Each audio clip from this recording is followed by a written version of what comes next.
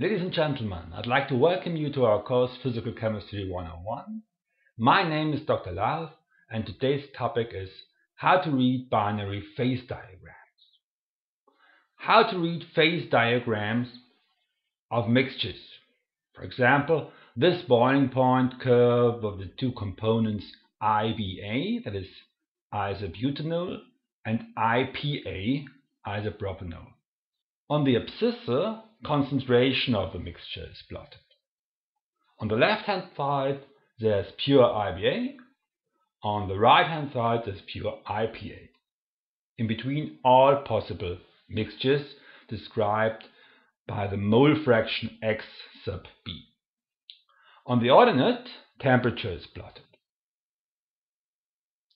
Between 80 degrees and 110 degrees Celsius. Generally, a phase diagram tells us what phases are present at a particular combination of state variables. In order to orient ourselves in this diagram, first we have to find the phases, the homogeneous regions of this diagram.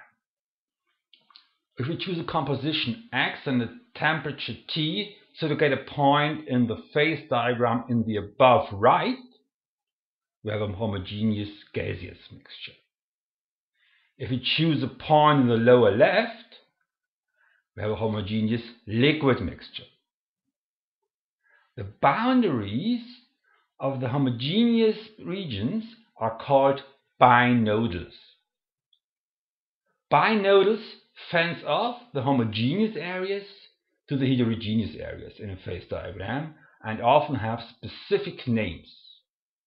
The binodal, which marks off the region of the homogeneous fluid to higher temperatures, is called bubble point curve or boiling point line, the yellow line. The binodal, which marks off the region of the gas phase to low temperatures, is called the dew point curve, the purple line. Between bubble point curve and dew point curve, there's a two-phase region. If we plot a point in this area, the system is unstable in a homogeneous state, but will decompose into two phases. But more on that later. For an ideal mixture, bubble point curve and dew point curve meet in only 2 points, the so-called invariant points of the phase diagram. At these points, the system has got no degree of freedom according to the Gibbs phase rule. Firstly, this is a boiling point of pure IPA. Here liquid and gaseous IPA coexist at exactly 82 degrees Celsius.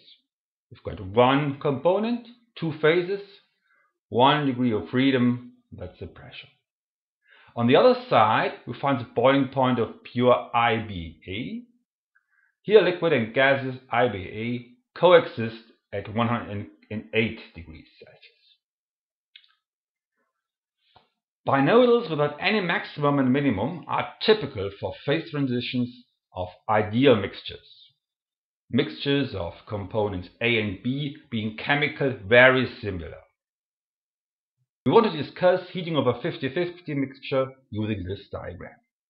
If you mix 1 mole of IPA and 1 mole of IBA and heat to say 80 degrees Celsius, we get a point in the diagram which is located right here on the abscissa at 0.5.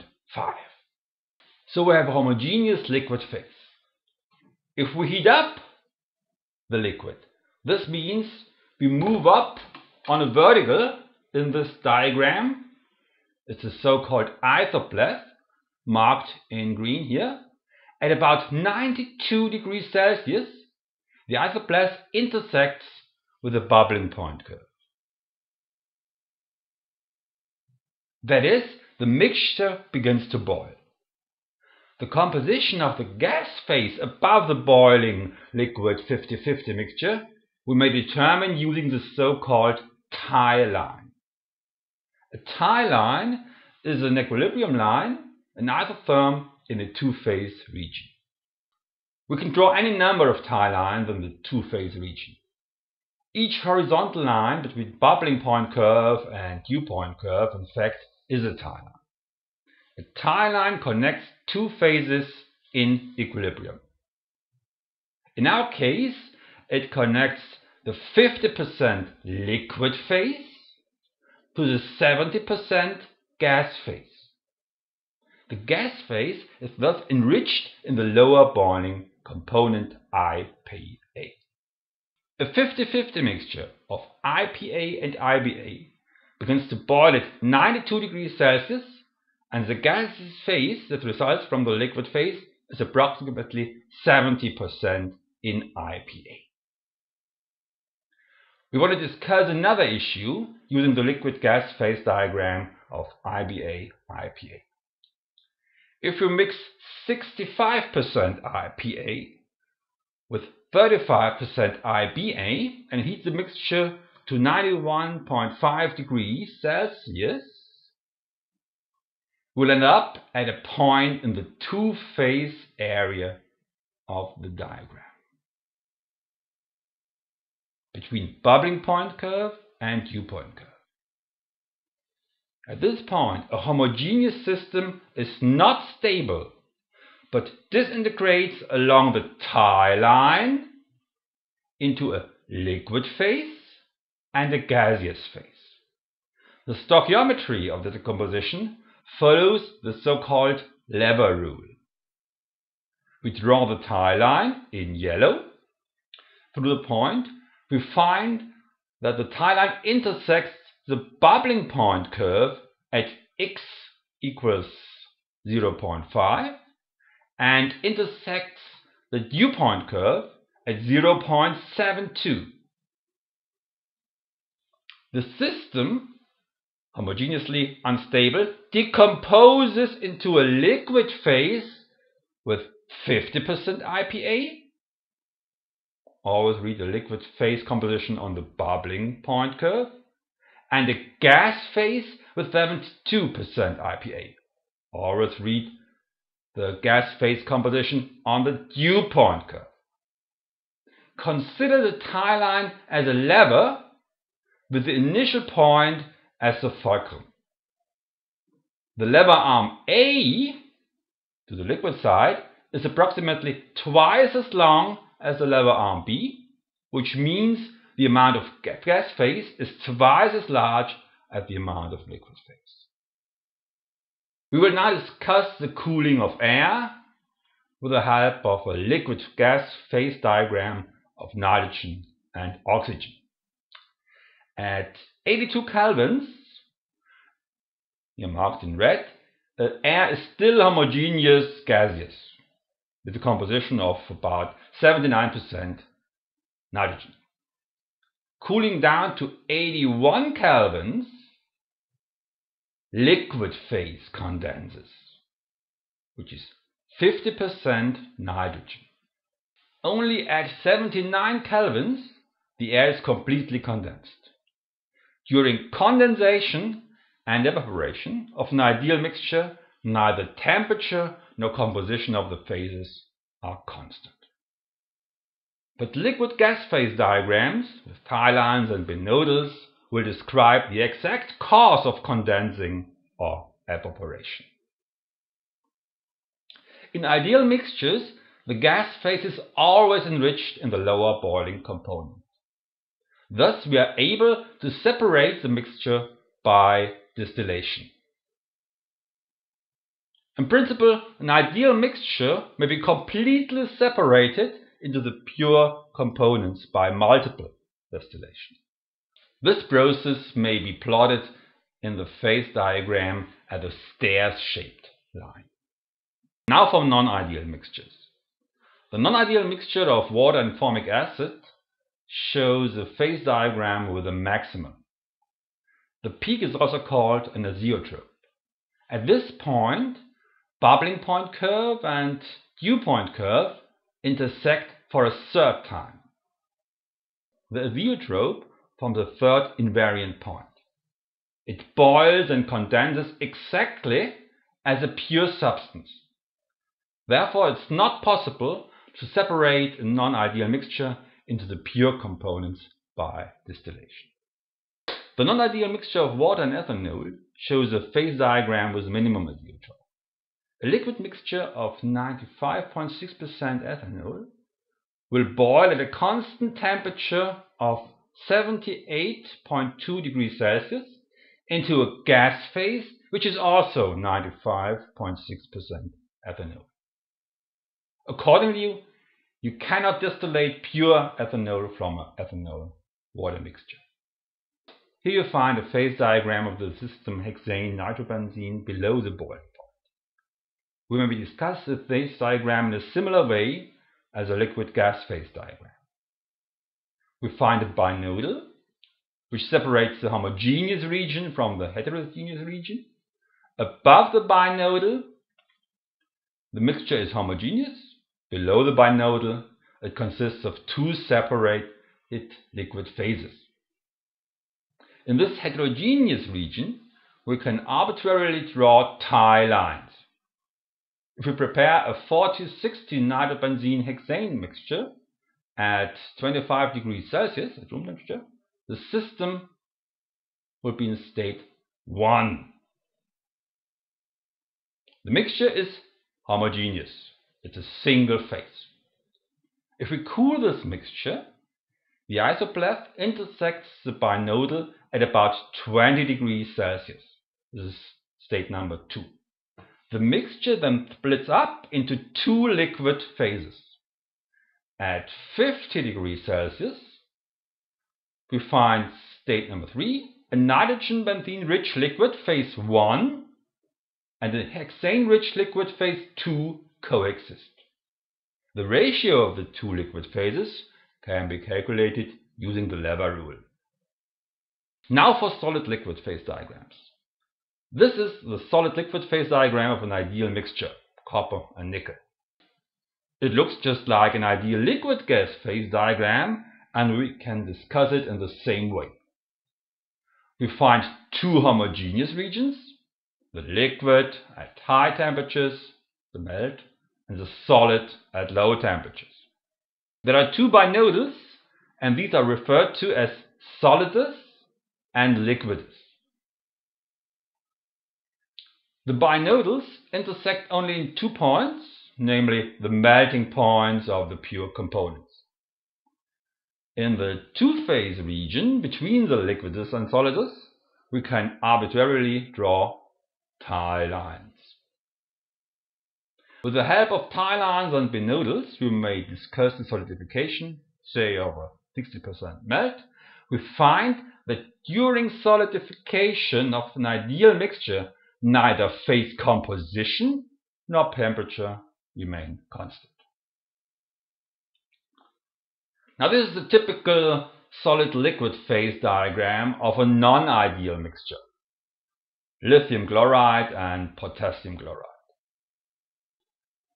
While the two components are perfectly miscible in the liquid phase, they form only few mixed crystals or solid solution in the solid state, however.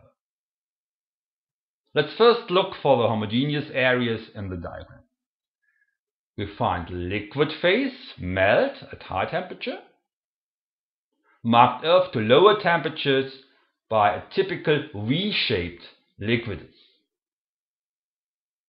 We find two solid homogeneous regions, potassium chloride mixed crystals marked in red and lithium chloride mixed crystals featured in black here. These homogeneous solid areas may be so narrow that they are almost indistinguishable from the ordinates. All other areas in the diagram are heterogeneous. In the triangular area to the left, melt and solid potassium chloride mixed crystals coexist. In the triangular area to the right, melt and solid lithium chloride mixed crystals coexist. And the rectangular area consists of a heterogeneous mixture of solid potassium chloride and solid lithium chloride crystals. As expected, The melting points of the pure components are invariant points, the intersections of the Binodals. And there is another invariant point at the minimum of the liquids. We call this invariant point eutectic. At this point, molten liquid, solid potassium chloride mixed crystals, and solid lithium chloride mixed crystals coexist at a constant temperature of 359 degrees Celsius. Like a pure substance, this mixture melts and solidifies at constant temperature. We want to discuss the solidification of an under-eutectic melt in a schematic solid-liquid phase diagram. We cool the melt, initial state 1. That is, we are moving out along an isopleth down to low temperatures. At state 2, we intersect the liquids. Potassium chloride crystals precipitate from the melt. As we cool down further, the potassium chloride crystals grow. The melt accumulates in lithium chloride and moves along the liquids to the eutectic. In state number 3, large potassium chloride crystals coexist with a melt of eutectic composition. Now temperature remains constant until the eutectic mixture has completely solidified. At the final state 4, we find large potassium chloride crystals in a solid eutectic matrix. This matrix is heterogeneous. It consists of an intimate mixture of potassium chloride and lithium chloride crystals.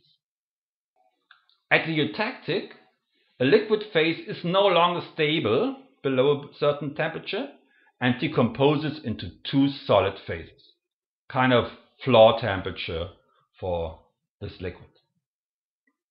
Conversely, at a so-called peritectic, a solid phase is no longer stable above a certain temperature and decomposes into another solid phase and a liquid phase with a different composition. This is also called incongruent melting. With congruent melting of a solid compound, we find the dystectic. With congruent melting, the solid compound formed of A and B melts to a homogeneous liquid phase with the same composition. We can tell a eutectic by the V-shaped structure of the liquidus, and we can tell a peritectic by a kink in the liquidus and the roof-shaped or T-shaped structure of the solidus. If these structures occur and only solid phases are involved, we speak of an eutectoid or of an peritectoid. Let's have a look at the famous iron-iron carbide phase diagram. We find a liquid homogeneous area, the melt, up here, and we will find four solid homogeneous regions. Solid alpha iron, bottom left, solid gamma iron, the somewhat broader area, right here, and solid delta iron, top left. And we have solid cementite, iron carbide, that is the right boundary. All other areas in this phase diagram are heterogeneous. Now we can see several invariant points. The eutectic at this point, V-shaped liquidus. Below this temperature, the melt is no longer stable, but decomposes into gamma iron and cementite. We can see an eutectoid at this point, again V-shaped solidus. Below this temperature, gamma iron is no longer stable but disintegrates into alpha iron and cementite. Gamma iron does not only have a floor temperature but also ceiling temperature. That's where the peritectic is located. Gamma iron decomposes into delta iron and melt. Furthermore, The dyslectic at this point at the right, cementite melts congruently to the corresponding melt. Let me give you some rules for discussing phase diagrams. First, find the homogeneous areas. Then search for the binodals and designate them as bubbling point curve, dew point curve, liquidus, solidus, and so on. Finally, determine the invariant points and characterize them as eutectic, peritectic, and so on, recording the corresponding phase equilibria. Thanks for watching. Bye.